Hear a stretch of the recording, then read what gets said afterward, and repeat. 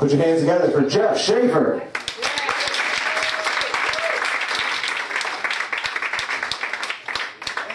Everybody, you are a great crowd. Great job with the energy. Do me a favor, don't give the energy to anybody else. Screw those guys. I want all the goods. It is really great to be here at the actual comedy club. I've been doing a bunch of just small bar shows and stuff all over Long Island.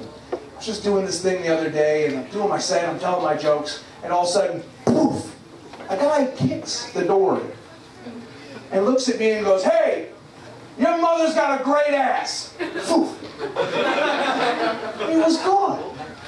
That's pretty rude, right? What do you do? So I go, I'm telling my jokes, I'm doing my thing, I'm talking about pink eye, and then poof, opens the door. "Your mother's the best lay in town." Poof, gone. Now I'm pissed off. I'm like, this is unacceptable. This is my mother. We can't do this, but whatever. Telling my jokes, I'm going to my thing, and boom! And I say, "Hey, go home, Dad."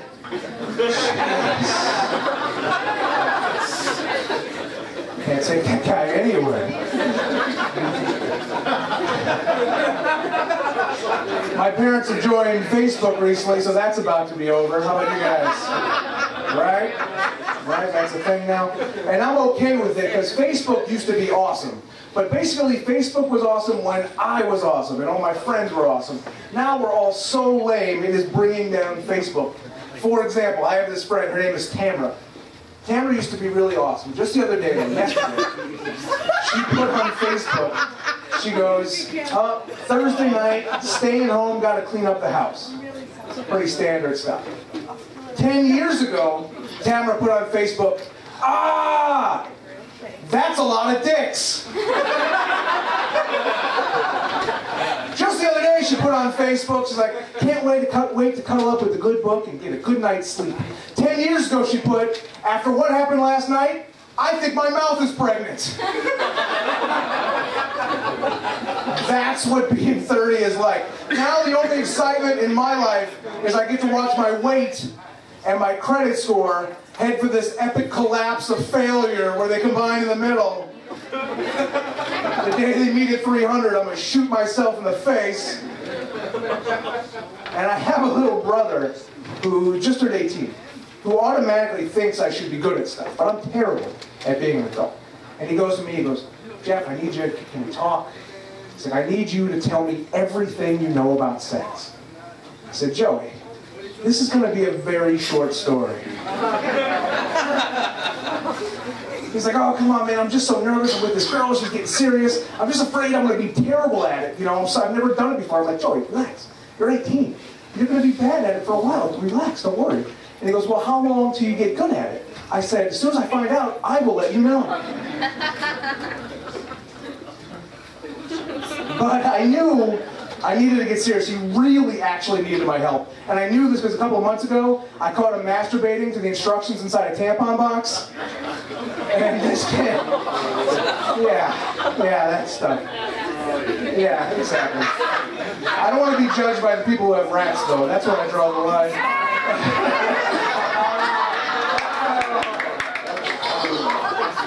So he's like, "Jeff, seriously though, do you use a condom every time?" I said, "Joey, I used a condom the first 10 times I had sex." He's like, "Then what happened?" I said, "Then the girl made me throw that condom out."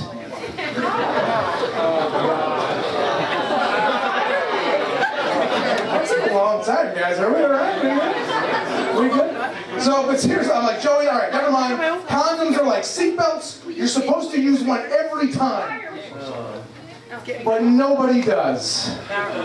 And if one breaks in an accident, you were probably too drunk to put it on in the first place." And he laughed a little bit like you guys did. He's like, "Condoms like seatbelts. They should give out tickets for that shit. Ha ha ha." Like, "Joey, they give out babies for that shit." So much worse than a ticket. My God.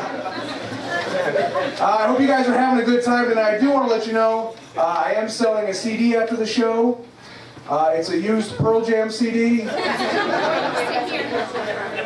Things have been really tough. I've been getting a lot of advice recently, though, about how to meet new women, which I really appreciate, except for most of the advice is coming from my girlfriend.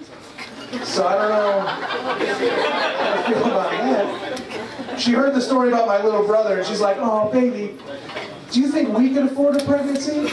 I'm like, sweetheart, we can't afford the test.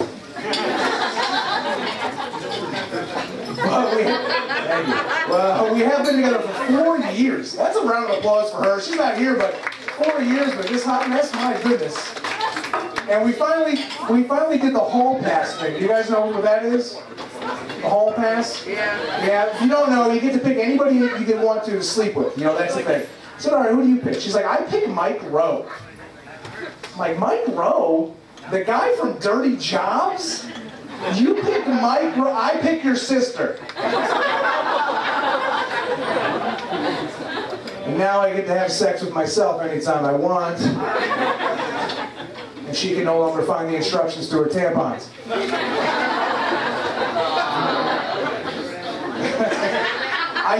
I should be appreciative of what I have. I used to be a terrible boyfriend. I used to cheat on my girlfriend. You guys ever done this? Ew, right? Terrible.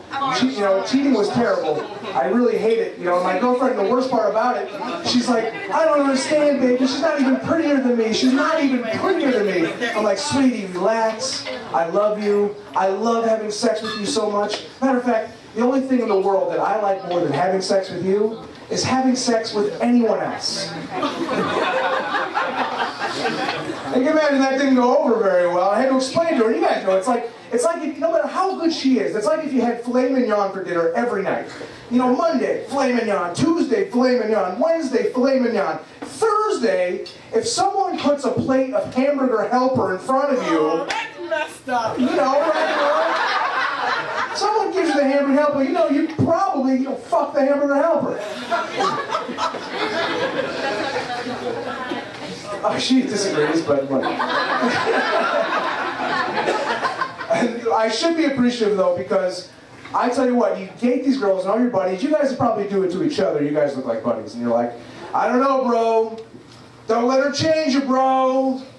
Don't let her change who you are, bro. And I'm always like, I don't know, bro. I'm pretty gross. If she wants to put time into changing me, that's okay. Before I met her, if I had a stain on my toilet, I just peed on it really hard till it went away. I've pooped in a litter box. And I have never owned a cat. I should let her change me, right? Like, this is a good thing. To make it worse, I never, and I mean ever, wash my hands. It's disgusting. I know. And my girlfriend's always like, oh my God. What if some guy just went to the bathroom? What if some guy just sneezed everywhere? What if some guy just picked his nose? I'm like, you don't understand. I'm that guy. I'll be fine. You can only get so much pink eye. Guys, I appreciate you've been a great crowd. Let's get your host Joe back up here. Keep the energy up. Thank you so much. Good night, everybody.